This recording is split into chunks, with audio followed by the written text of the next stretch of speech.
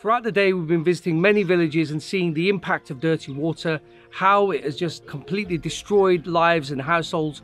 But here in this village, we had our brother Adam, who decided to donate one of these water solar powered wells. Now, what does that mean and what can it actually produce? This housing unit stores 10,000 gallons of water, and it can produce that every 45 minutes. And what it then does is uniquely, all of this water is then distributed through these pumps and through these pipes into the homes of these people living in this village. But not only that, this village, because of this water well, is able to flourish completely. The people have got a purpose in life, and I want to show you what I mean by that. This community garden is the property of the entire village. They're able to grow all of these crops. Sometimes they eat whatever they need to. The rest of the stuff they can sell at their local market, and then the profits from all of this go back into providing the community with even more benefit. Many of the people are accustomed to just having to go to the toilet and bathroom in the local water sources.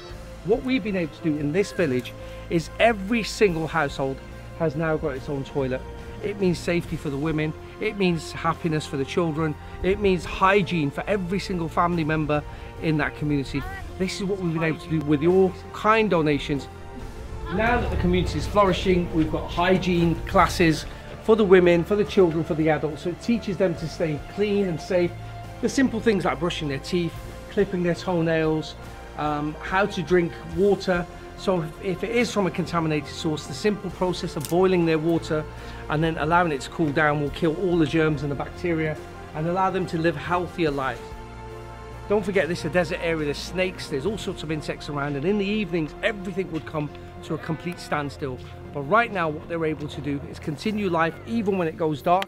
This house is now receiving electric. It's got an air conditioning unit inside. They've got electric in their house, which means it's safe. This is a kitchen farm. This land has been given to one of the households here, and they are able to grow their own crops and their own vegetables. This is enough in a desert or a barren area like this, where there is no rainfall, for them to finally be able to grow their own crops. No longer having to wonder where their next meal comes from. The children are healthy, the mothers are happy, and the fathers are content that you are providing them with that source of dignity and that source of food.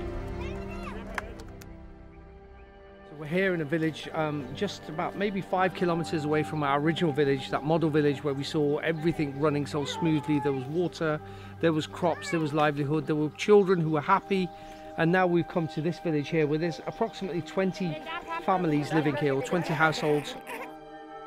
This is an example of where our intervention hasn't been placed. This is the bathroom.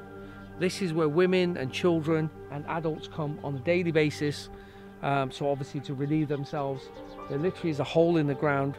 There's a smell coming from that hole right now, and their homes are just 2 or 3 yards away from that open infestation.